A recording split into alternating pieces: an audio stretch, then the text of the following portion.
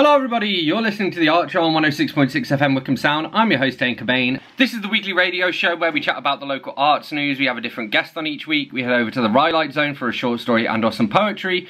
We catch up with Twangling Jack Ford over in the Oak Shed for a weekly album review. And we play local unsigned and or independent music. As always, you can reach out to me here at the studio by dropping me an email on dane.cobain@wickhamsound.org.uk. That's dane.cobain@wickhamsound.org.uk.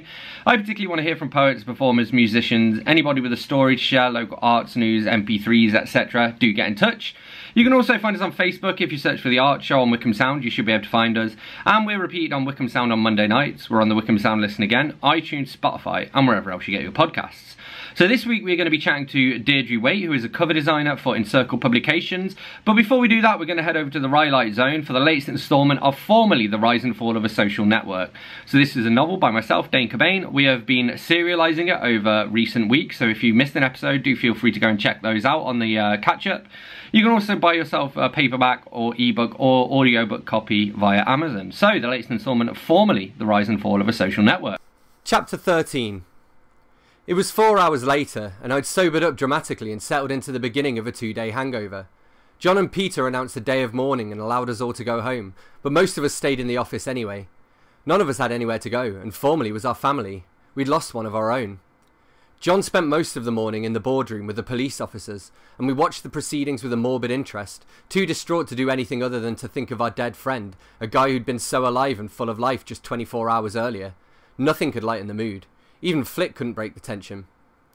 Peter arrived at the office at about 1:45. "It's crazy out there," he told us. "Vultures. They're still gathering them." It was a stupid question to ask. We could still hear them baying at our doors and blockading us in the office. One guy tried to climb in through a first-floor window. Luckily, Flick was looking out of it at the time, and she slammed it closed just as he was pulling level. He lost his footing and fell to the floor. Peter didn't care, but Flick nearly lost her mind. She sighed with relief when he got back up again. We'd had enough bad news for the day. "Of course they're still gathering," Peter snapped. "We haven't released a statement yet, and the papers won't sell themselves. But what the hell are we supposed to say? Besides, we need John to sign it off. Where the hell is he, anyway?" "In the boardroom with the feds," said Kerry. "Where have you been?" "Me? I had a couple of things to sort out," he replied. "Thank God for Niels and his men. I wouldn't have made it up here without them. Those journalists were pressing in from all angles." "How many are there?" I asked. "Must be a couple of dozen journos, plus maybe half a dozen policemen. We're going international, folks. I spotted CNN, the BBC and Reuters. Forget about the tech press." "We're going to do what we do best," Peter replied. "We're going to strengthen our servers and try to weather out the storm, but there's nothing else we can do." "But what about Abby?" "What about him?" Peter sighed. "Abby's dead. It's harsh, but it's true. What do you want me to do about it? Do you want me to bring him back? My job is to make sure that Formerly doesn't die with him." "You're a heartless," said Flick, with tears flowing from her eyes again. She didn't cry often, but now that she'd opened the floodgates, it all started pouring out of her. "He was a good friend to me, to all of us." I pulled my hood up and turned away so that my face was hidden. Truth was, I was tearing up as well, and I didn't want anyone else to see it. There was no time for weakness at Formerly. Abby hadn't exactly been a brother to me, but he'd been somewhere between a friend and an acquaintance, and I'd grown to like him in a way. Things wouldn't be the same without him. "I'm just doing my job," Peter replied. "Perhaps it's time you did yours, Flick. You're in charge of our public image, so take charge. What are you going to do about this mess?" Flick said nothing. She just flushed and leaned back in her chair as if she'd been slapped. Silence descended upon us like a dark cloud, and we all sat back in our own little worlds, just waiting for the police to leave and for John to tell us what the hell was going on.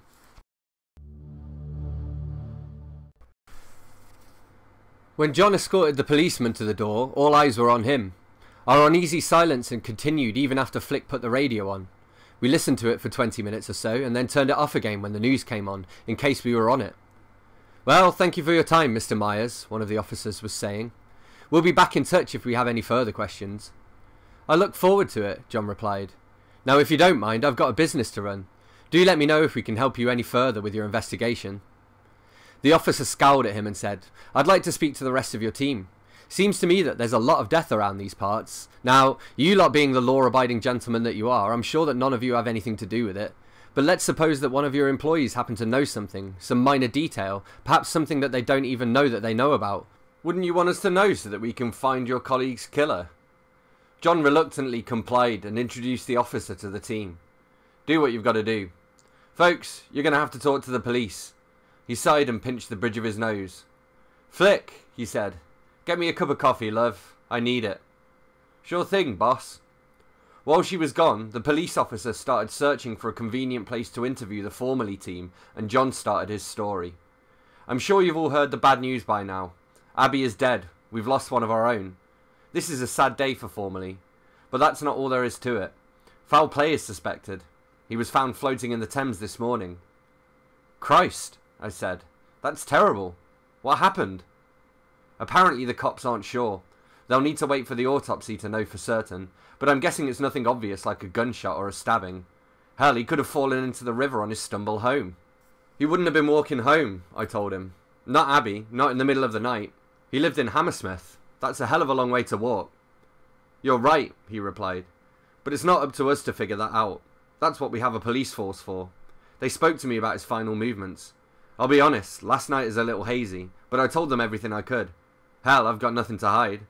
Now it's your turn to do the same. No big deal. Let's make a vow. It was 3 o'clock in the afternoon, and the Formerly team was gathered around the boardroom table for an impromptu meeting. John was chairing the proceedings, and it was John who was doing the talking. Maybe a vow isn't the right word for it, but I can't think of anything better. I want us all to fess up to what we were doing last night, just so there's no confusion or suspicion. You think it might have been someone at the company, boss? Flick asked. That, Flick, is exactly what I'm trying to avoid. I don't think it was anyone here, but I do think he died because of Formerly. Perhaps it was a robbery gone wrong, or maybe they wanted information and he wouldn't give it to them. The office has been attacked before, so who's to say that our assailants, whoever the hell they are, haven't stepped up their game? Do you think we're in danger? I asked. Truthfully, yes, John replied. But we'll be safe in Palo Alto, and that's one of the reasons why we've taken on the complex. We're stronger when we're together, and we're stronger when we trust each other, which is why I want the truth from you all. Do we really have to do this? Kerry grumbled. We really have to do this, he said. But if it helps, I'll go first. I was here at the office. Call me crazy, but I had a feeling something bad was going to happen, so I came back to look things over and to get a few things done. Waste of time, really. I had to check over it all in the morning anyway. And can anyone prove that? Niels asked. Check the CCTV, John replied. That'll back me up. So what about you, Dan? Where were you? Cursing inwardly, but with little choice, I recounted my drunken wonderings in as much detail as I could remember. I said that I was also on CCTV, and that if anyone wanted to check my alibi, they'd have to involve the cops. I guess I'll go next, said Kerry, shifting position uncomfortably. When I left the club, I went home to bed. Looks like my life is pretty boring. No alibis, guys. I sleep alone. Speak for yourself, Peter said. Did anyone see you? A neighbour? A doorman? No one, Kerry replied. It's not like you to skip on a takeaway, Kerry, Peter laughed. Well, I guess it's my turn. I was back at John's place with company. I didn't get her name, but if I've still got a number, I can try and track her down if you want. That won't be necessary, John replied. Just make sure you change the bed sheets. What about you, Flick? Where were you last night? She faltered. It took her a second to pull her thoughts together. I don't remember. I remember being at the club and then somewhere else after that. Somewhere dark and quiet. I woke up this morning in the hallway outside my apartment. I guess I left my keys here. Had to walk in my high heels. The rest of the team shared where they were, but nothing came to light, and John ordered us to get back to work as if nothing had happened. By the time I left the office, the fury of the press was reaching fever pitch. The world's journalists were gathered on our doorstep, and #Formerly was trending worldwide across multiple social networks, our own included. I'm just glad our servers can take the hammering, Peter said. Let me tell you guys a little secret. We've partnered with some good friends of mine to make sure that we're covered all over the world. We're particularly strong in America and the UK. You're never more than 80 miles away from one of our servers, unless you're in Alaska. And let's face it, no one's ever in Alaska. Things were so bad outside that Niels and his men had stopped trying to keep the entrance clear and had retreated to the inside of the building. They were keeping people out, but we couldn't exactly nip out for a pint of milk. I left under cover of darkness and descended the fire escape to try to avoid the milling crowds, but there was still a half-dozen journalists lurking around the back of the building. 2 of them were smoking cigarettes, and they were talking to an elderly Indian woman who looked familiar somehow. I tried to sneak past them while their attention was distracted, but they turned to look at me. Before I knew what was happening, the woman was on me like a police dog at the heels of a criminal. The reporters followed the two of us down the street in a bizarre conga line as she shouted at me for something that wasn't my fault. "You," she yelled, jabbing a finger at me.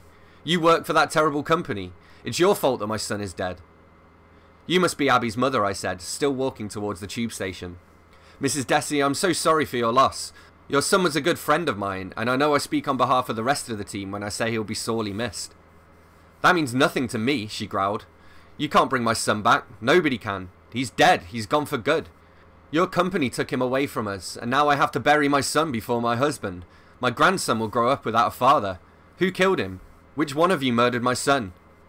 "Mrs. Dessy," I replied, stopping suddenly and spinning around to give her my full attention. "Look, we're all as upset as you are. I can assure you that if we knew anything at all about what happened to your son, we'd tell the police. Take my advice and let them do their job. If anyone can find out what happened, they can." "Look me in the eye and tell me that you knew nothing about what happened," she screamed. The reporters lurking in the background were now catching the whole affair on video. I looked her in the eye.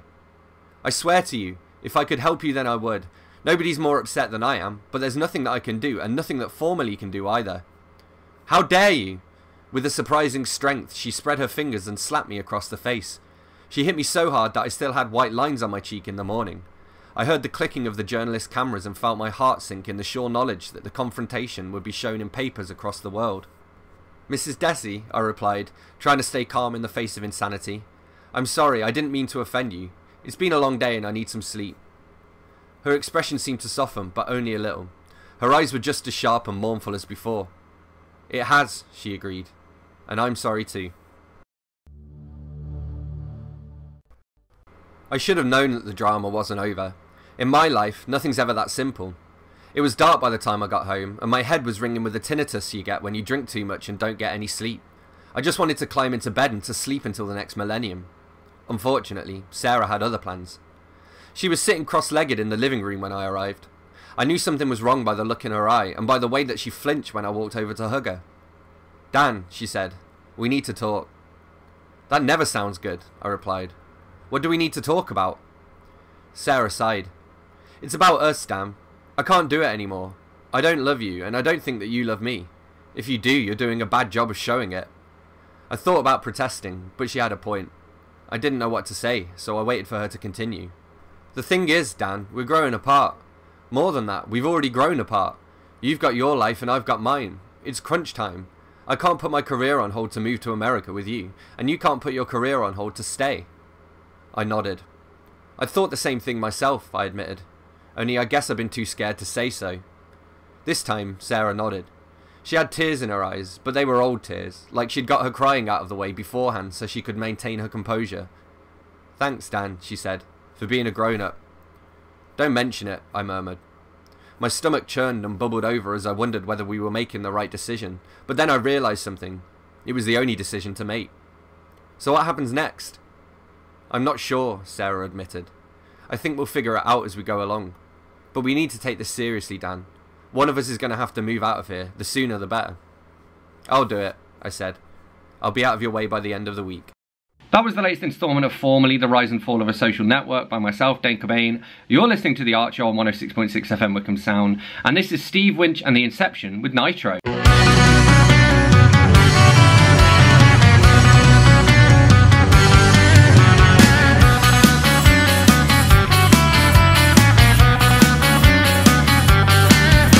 I'm out there on the run again, been hiding since I don't know when, waiting for deliverance to just a little sign. Dark clouds washing over me, I break my senses by degrees, peeling back my lips like an acetylene smile. The cross I bear will drop me to my knees. The door was locked but now I'm leaving. She gave me something to believe in. Here she comes again. Making me feel like I felt when I was 17. Here she comes again. She's got a honey crack laugh and a smile of natural glycerin. Here we go again. She makes me feel like I felt when I was 17. Here we go again. She's got cherry bomb eyes and a kiss like natural glycerin.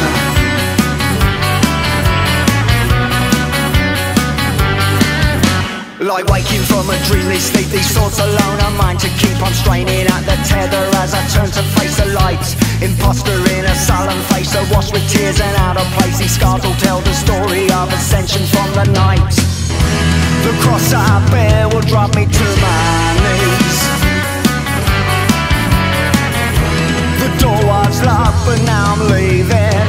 She gave me something to believe in. Here she comes again. Here she comes again. Making me feel like I felt when I was 17. Here she comes again. Here she comes. She's got a honey crab laugh and a smile and nitroglycerin. Here we go again. Here we go again. She makes me feel like I felt when I was 17. Here we go again. She's got cherry bomb eyes and a kiss like nitroglycerin. Save me from myself. Save yourself from me. Save me for yourself, baby.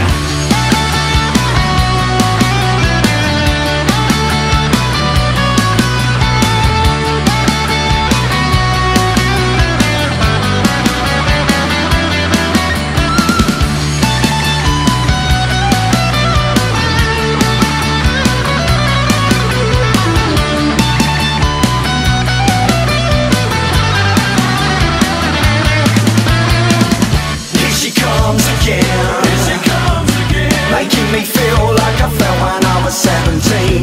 Here she comes again. She's got a honey crab laugh and a smile and nitroglycerin. Here we go again. She makes me feel like I felt when I was 17. Here we go again. She's got cherry bomb eyes and a kiss like nitroglycerin.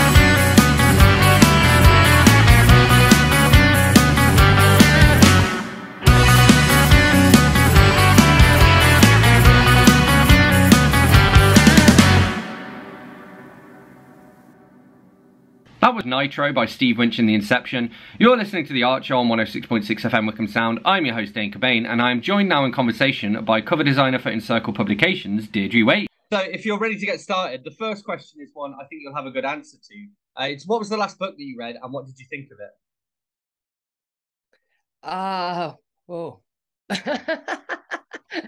Actually, it's funny. I've been saying that I've been so busy that where I used to be able to name every cover design and everything that I've ever done, you know, since the 20 years I've been doing it. Now I'm having a hard time remembering what I was working on before we started talking. The last book I read was, in fact, In the Vanishing Hour, which we just had come out by Sarah Beth Martin, and I loved it. I live in Colorado now, but I'm originally from Boston, Massachusetts in New England, and I'm a bit of a witch at heart, so I love spooky stuff. This is why I love your books, Dane. Yeah. And so it's a spooky New England story. It's great. It's, you know, the author says, I hope this story haunts me as much as it does you, and it totally did me. So yeah, so it was a good one. Awesome, and sure. The perfect season for it as well. Right? The season of the witch. Exactly. It is my favorite. Nice.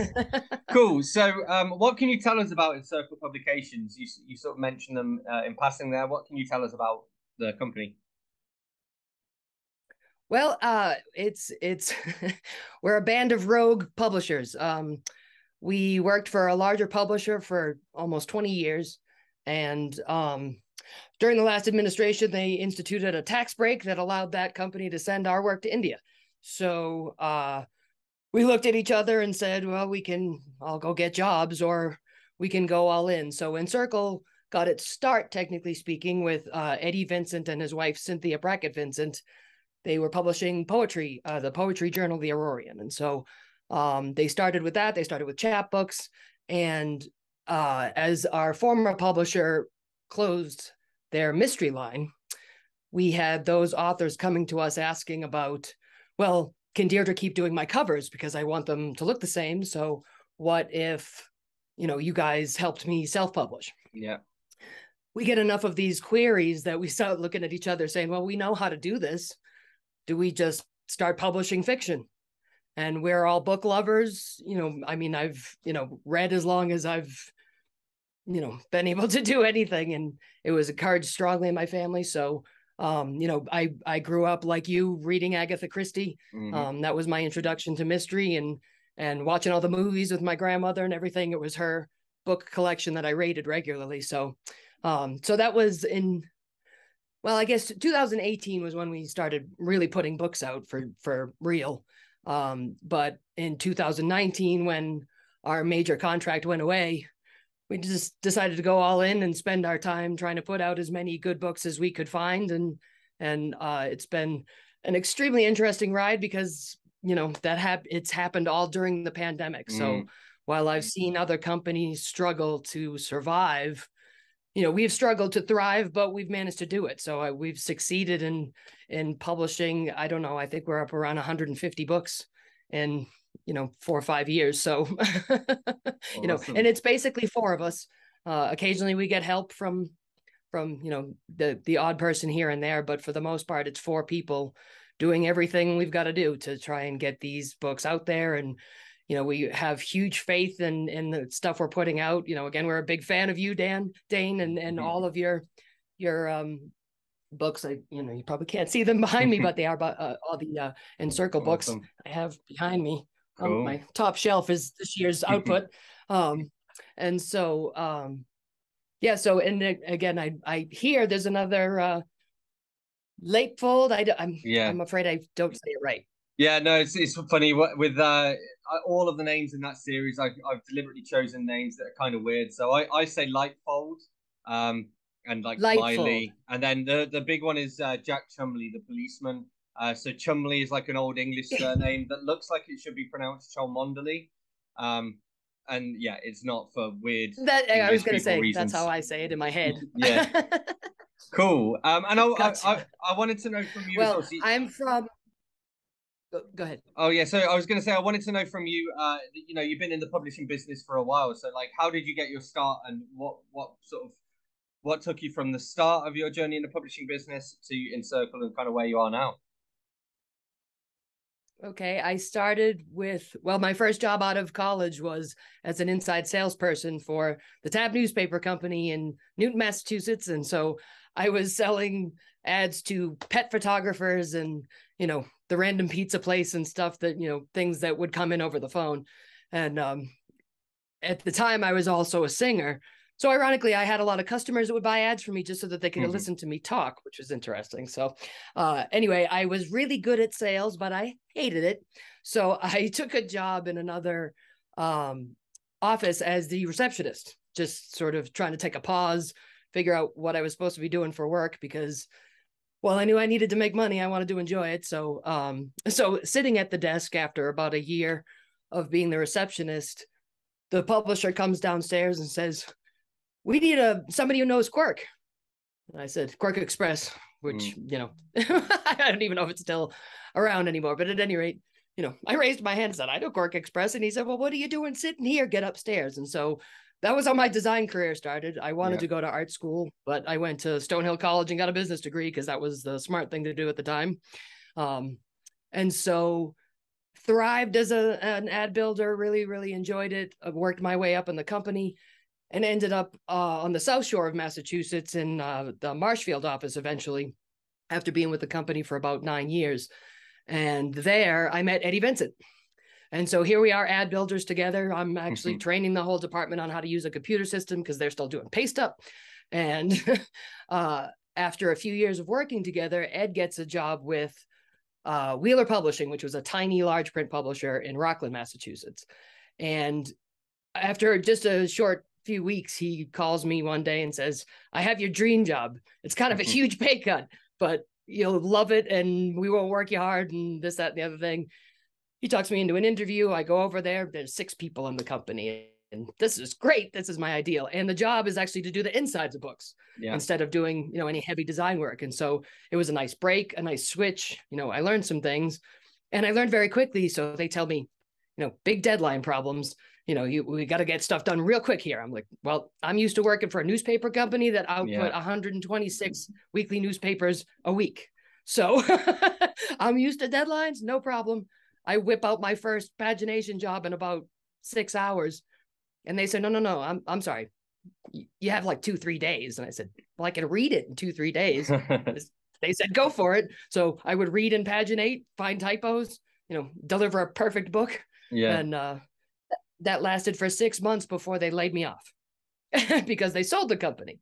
And so that company eventually hired Ed and I as, Ed is an employee, me as a freelancer. And next thing I know, I'm designing book covers. We got up to 50 book covers a month we were designing, my husband and I. And so my husband, Christopher, he's been integral in all of this. He was the one to introduce us to computers and everything. And so, so he was working for Citizens Bank at the time. I was getting so much work, I couldn't handle it. And so I said to him, you know what, quit your stupid job. Let's just go all in with this book cover thing. And so for the company that bought Wheeler Publishing, we worked for them for about 19 and a half years. Well, I'm seeing my internet connection is unstable. Oh, it's all right. I can hear you fine. Yeah. Okay, great. Yeah, living in the mountains, it's tough. It's satellite. Yeah. So well, I wanted to ask you about the mountains actually. Can you tell us a little bit about where you live and some of your animal friends? Because there's quite a few of them, isn't there? Yeah, so I grew up in the city. My husband grew up just south of it. And when we became serious, he let me know that, well, just so you know, we're moving to Colorado someday. Fair enough. I was up for living in another state. I'm kind of thriving on change and such. And so we were actually together a long time before, we had that. Actually, it was my 40th birthday. We went to Las Vegas. We rented a Corvette. We drove out to the Valley of Fire, and we didn't see another human for the entire day. And, as much as I grew up in the city, I spent a lot of time in the country, and that was always where I was happiest, fewer people, fewer buildings, fewer everything. And so in when we were out there, we had some serious conversations, and, if you get hit by a bus tomorrow, what would you not have done that you would, will still regret somehow in the, hereafter? And moving to Colorado was it. So we sold our house, packed our stuff. We were already working from home. So, while everybody else is, that's sort of a new thing. I've done it for 20 plus years. So, so we realized we could do it from anywhere. And so we packed up all our stuff and moved out here. And the ranch we bought 10 years ago this past summer. And, so, as a kid, I loved little baby animals, and I told everybody I was going to have a petting zoo someday. So when we moved out here, I didn't think I could afford to own my own animals, but it turned out to be a much more reasonable cost of living situation than we were used to. So, and we don't have any kids. That was a choice. And so I decided, well, my part of the money that, comes in is going to get spent on a menagerie. Which it does, but, it's all worth it. We have 2 horses, only 6 goats now. We used to have 15, wow. But they're all, they've all lived super long lives. My vet always tells me how awesome we've done with our goats. And we have 2 donkeys that are both rescues. And so, so I do this all for them. I say it's like me with my cat. I do everything so that I can keep him fed up with dreamies, I love Biggie. Oh, tell him you said hello. I'm a big Biggie fan. You're listening to The Archer on 106.6 FM Wickham Sound. I'm your host, Dane Cobain. I'm here in conversation with cover designer Deirdre Wait, and this is Hounds of Magic with Astute Intuition.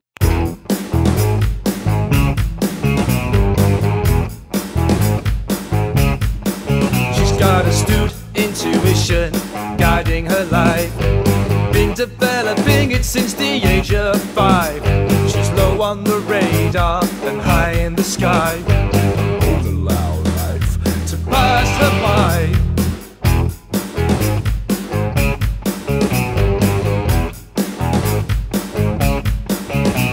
Her mother looks back at her boring past, staring through the bottom of an empty glass.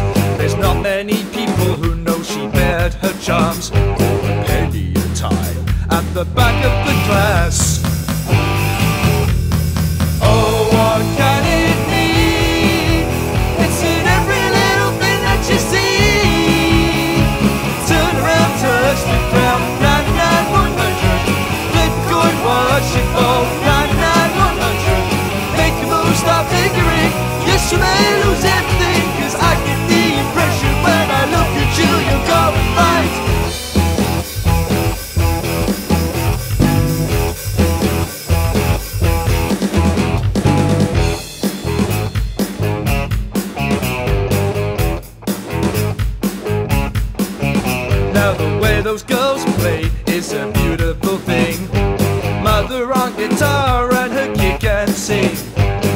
packed up their jobs to pursue a dream, performing the songs of Led Zeppelin.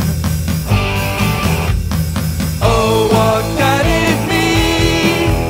It's in every little thing that you see.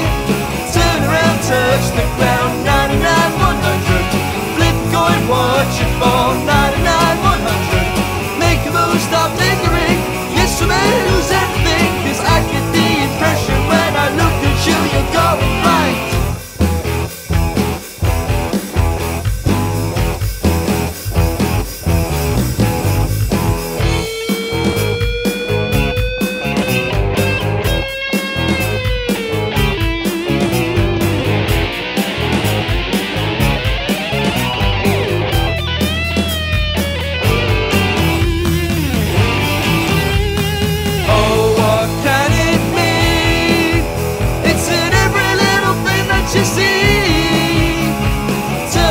Touch the ground, 99, 100.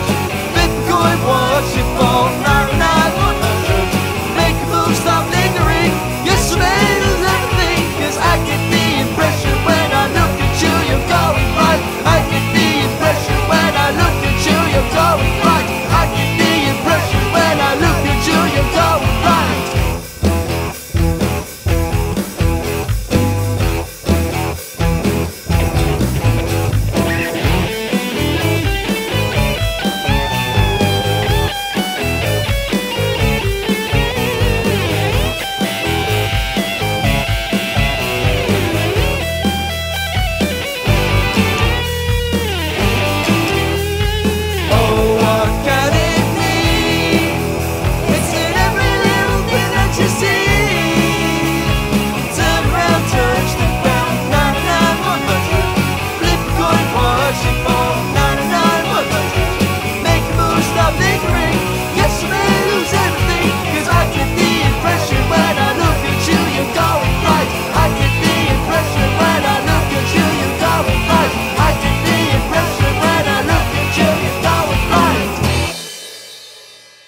That was Hounds of Magic with Astute Intuition. You're listening to The Art Show on 106.6 FM Wickham Sound. I'm your host, Dane Cobain, and I'm here in conversation with Deirdre Wait, who is a cover designer for Encircle Publications. And I want to ask you a little bit about, so you mentioned that you're also a singer, and you've done your sort of fair share of music.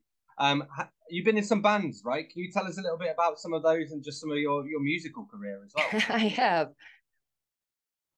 Well, I started out singing in the church. I went to Catholic school in Dorchester, where the Wahlbergs and the New Kids on the Block came from.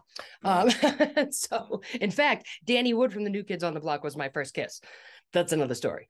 So I grew up, singing in the choir and stuff, and eventually got disillusioned enough with all of that that wasn't necessarily the singing route I wanted to take, but I loved singing. So, but funny enough, it wasn't really until after college, moved in with a bunch of roommates, and one of our roommates was my husband's roommate in college, and he would, I sing when I clean, I sing when I do everything. And so he takes me to see Tori Amos, and I'm going to the show saying, I don't know, I've heard a couple of things. She just sounds like a Kate Bush knockoff, and I'm a huge Kate Bush fan.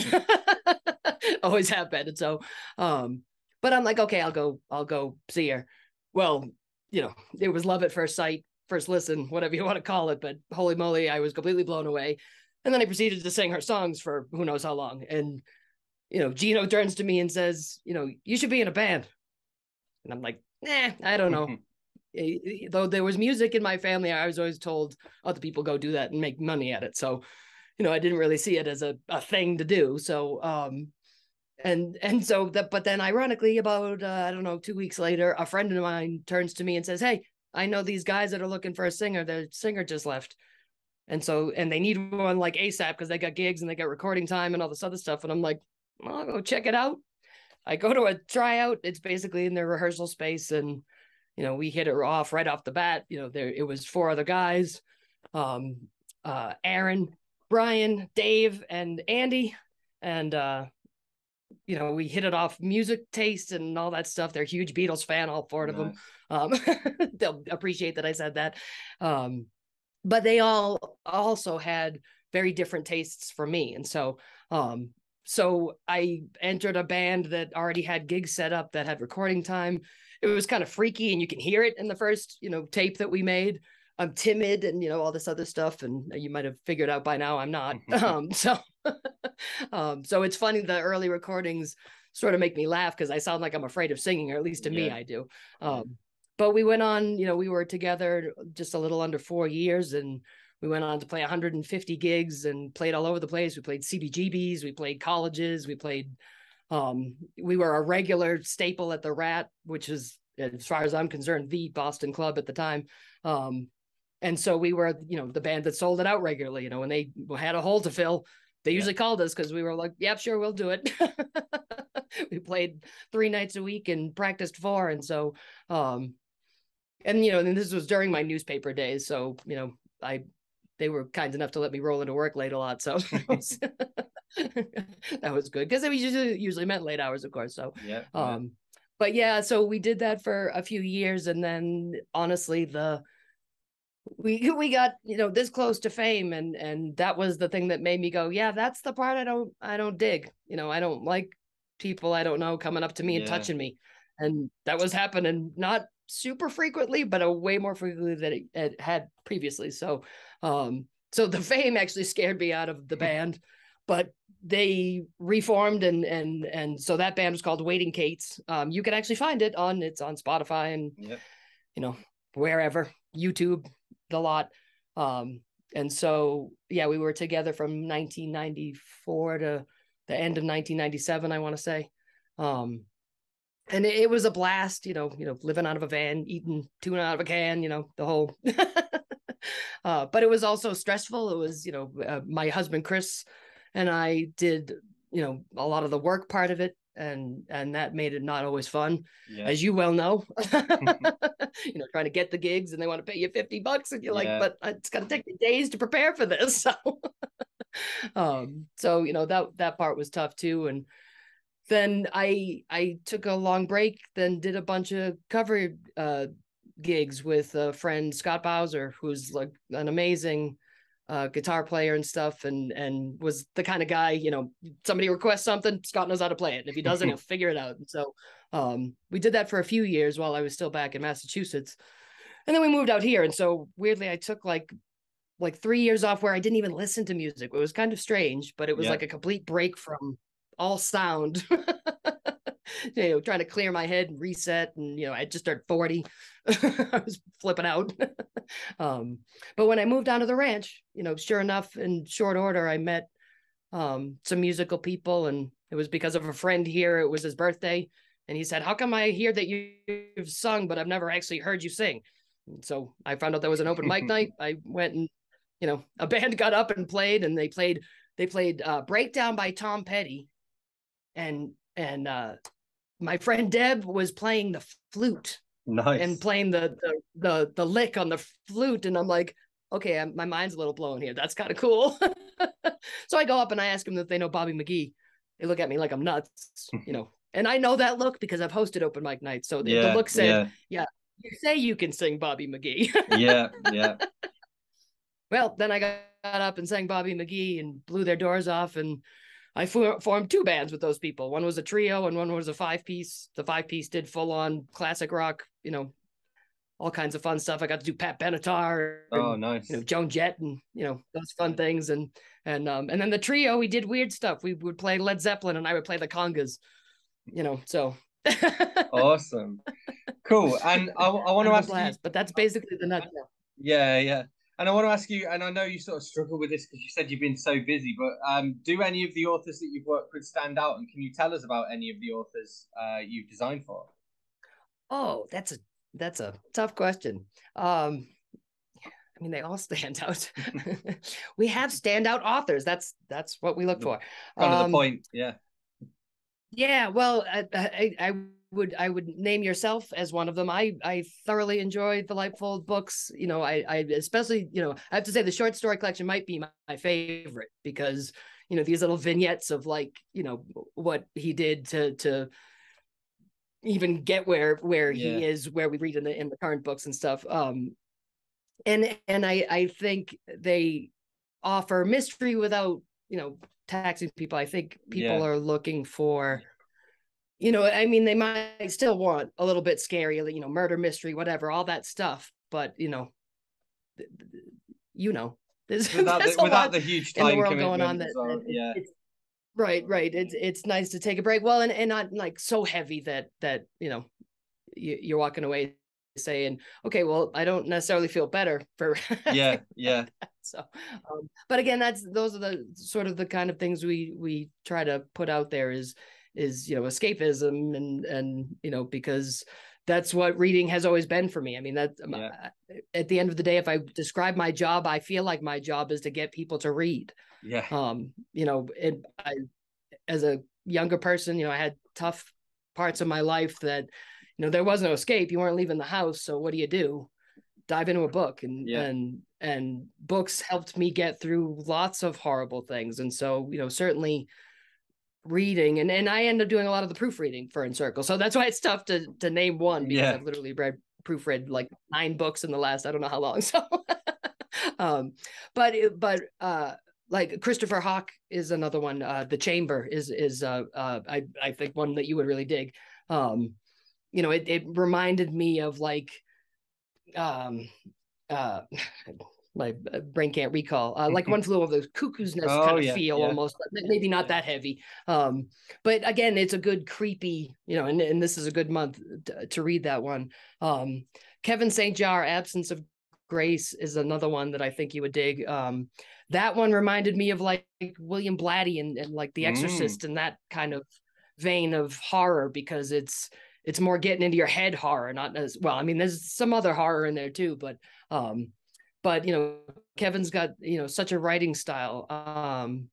Matt Cost, he's one prolific he is, mofo, isn't he? If I can say that. Every time I go on, I say that to him all the time. It seems like every time I log into Facebook, he's got a new book out, and I'm like, didn't you just have one out last week? He is what is that word? The workman's writer. Like he sits down every day, does his job and pumps them out. And honestly, he pumps them out faster than we can publish them with reasonable attention and stuff. So but he's got a new series coming out next year. I mean, he's got his mainly mysteries, which are fun.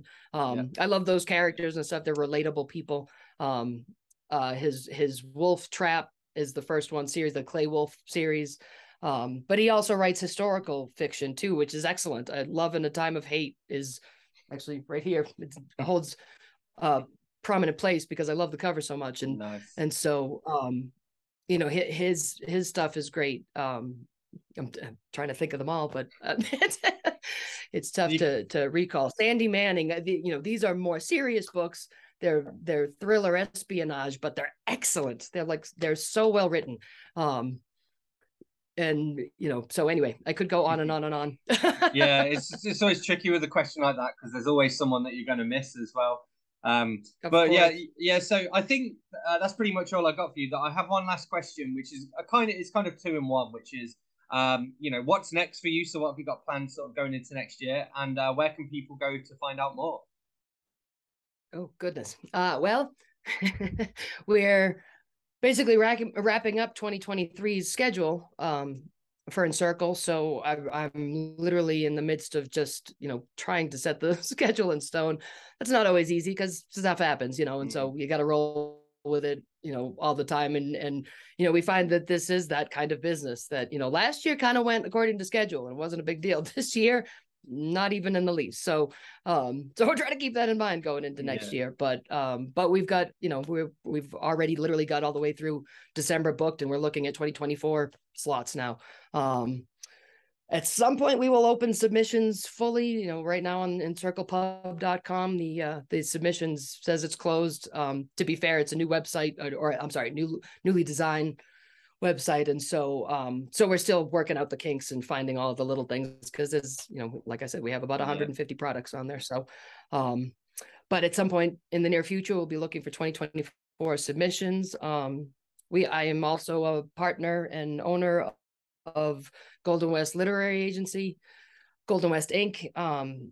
And so that is actually a whole nother story, but we've just brought, I think you saw on Facebook, to our to our home the massive collection that Vicky Piekarski and her husband John Tuska, the founders, amassed, and it's got, you know, all the heavy hitters from, you know, way back in the day, which, you know, they've sort of somewhat fallen out of prominence, but, you know, I mean, these guys are the Guinness World Record holders for novels written, you know, Max Brand, Lauren Payne, Zane Grey, you know, these big names. And we just got some really cool pulp magazines that haven't seen the light of day in I don't know how long. And I don't know if these are the only copies, you know, it'll be interesting to see. And but a lot of them have short stories that, you know, might make interesting, you know, streaming scripts. So, you know, who knows where that might go. And I'm trying to make more music, you know, that's sort of so I've actually moved my office to the basement in our house, because in Colorado, it's nice to, you know, be able to be cool in the summertime, at least for me. Yeah. And this gave me space. Well, I'm actually moving into a different room down here because that's technically the library. So I'm going to expand into there, and I can put all my instruments in there with me. So all of my creative tools are going to be at my disposal, so I can switch gears when I need to. And you know, I've got some music to record, so I'm going to try and work on that. Going to be plenty to keep you busy. So I am on Facebook, Deirdre Wait. You know, I don't necessarily accept just anybody's friendship, but you know, if you seem like we'll get along, I look for kind, nice people. And I'm also on Instagram. You can just follow me on there, Deirdre.Wait. Big thank you to Deirdre Wait for joining me. You're listening to The Art Show on 106.6 FM Wickham Sound. I'm your host, Dane Cobain, and this is Straight 8 with their version of My Girl.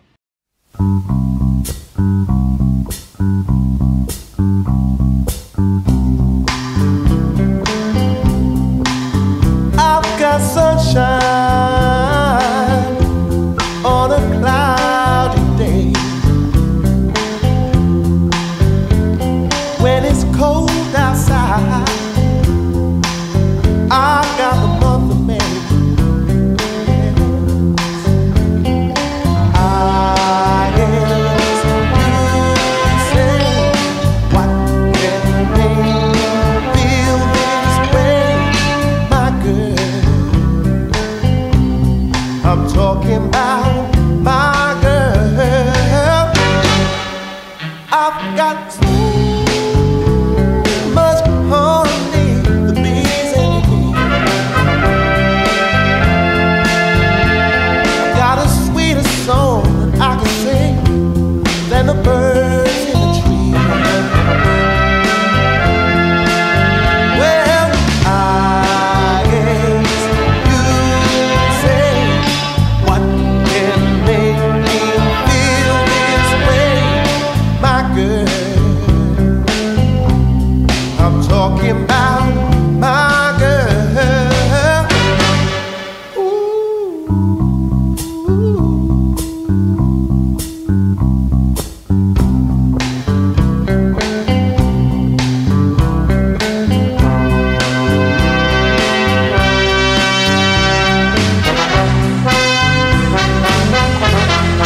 Hey, hey, hey. Hey, hey, hey. Ooh. Yeah. I don't need no money for no thing. I got all the riches, baby, one man can claim. Well, I guess you say, what can make me feel this way, my girl? I'm talking about my girl, my girl. I'm talking about my girl, my girl. I'm talking about my girl.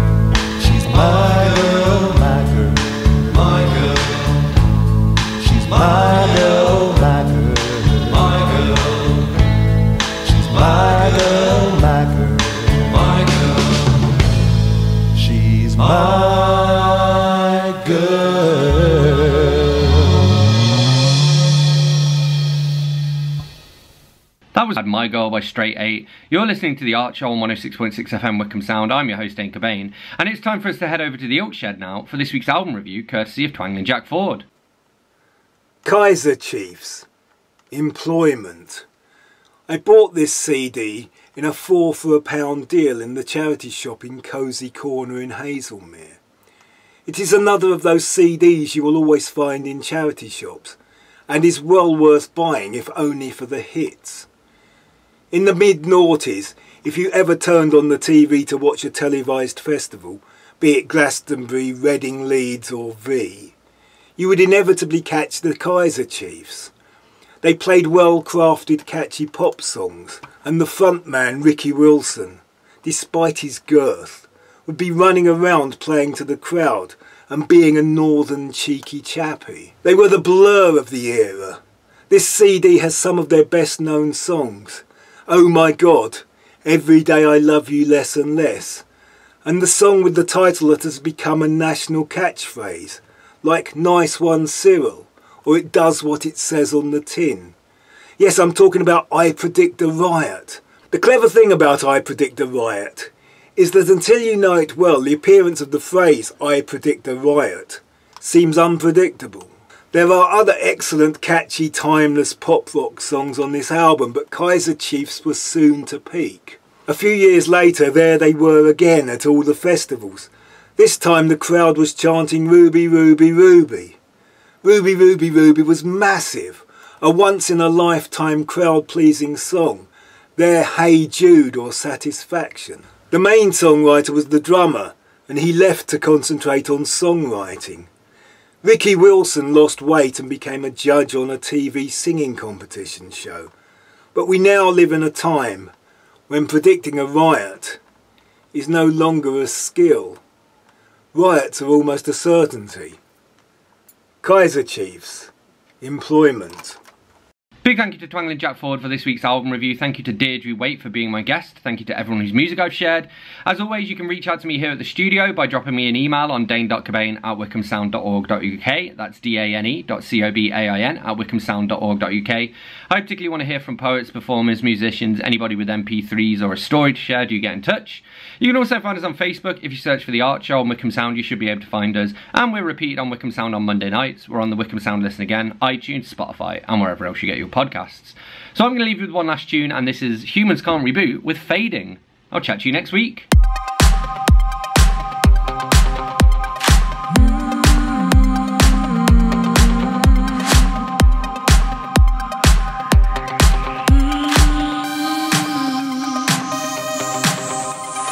Now I'm only getting stronger. I won't stay here any longer. There's nothing left here to say. You broke every chance I gave.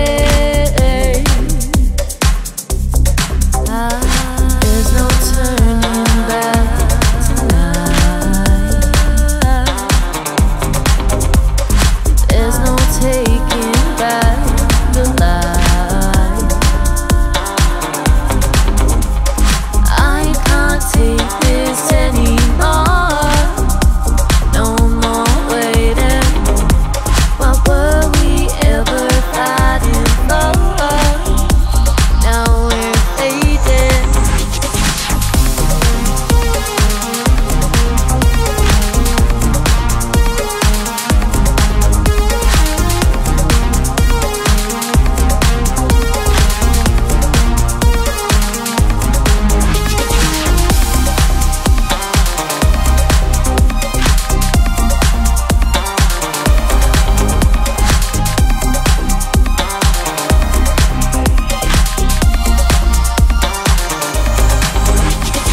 No more time for your games.